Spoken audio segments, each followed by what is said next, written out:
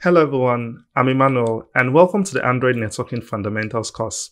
Networking is an essential part of Android development as you need your apps to communicate with a backend server to make your apps more dynamic.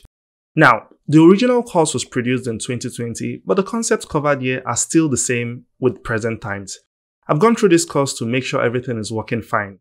I've updated the dependencies and the project now uses view binding to access the views. You won't be adding the codes to access the views as the sample project already has them in place.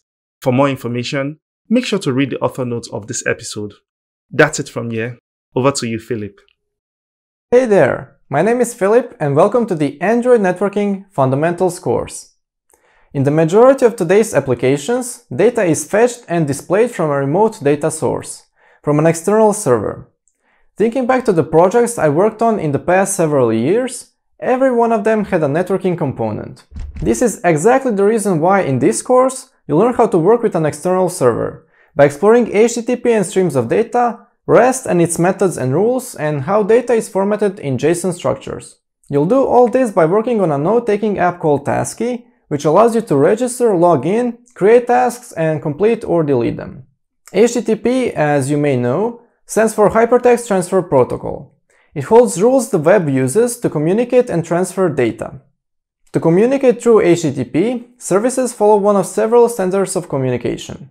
One of the most used standards is REST, the Representational State Transfer. REST defines several methods of communication, four main which are GET, POST, PUT, and DELETE. Each method has a specific use case, just like their names hint. GET is used to receive some data, POST to send data, PUT to update data at a location, and DELETE to remove data. But when you transfer data, you need to format it in some way, and one of the formats today's services use is JSON. JSON stands for JavaScript Object Notation. It's what the name says, a notation in which every object in JavaScript is formatted. You'll use this format to send and receive data when working with a remote server. To translate your Kotlin objects to JSON and from JSON to Kotlin objects, you'll use parsers. A parser is a translator between two formats of data. You'll use multiple different parsers and compare them all by their features and performance. In later parts of this course, you'll learn about advanced ways of communication using REST, through Retrofit and Kotlin Coroutines. These two concepts are so commonplace in Android these days, and it's as vital of you to understand what the basic native methods of communication are, as well as to understand why it has come to these new modern frameworks and libraries. There is quite a lot to cover here. Through the course, we'll use common terms in asynchronous programming, so if you haven't already, please check out our Kotlin Coroutines Fundamentals course.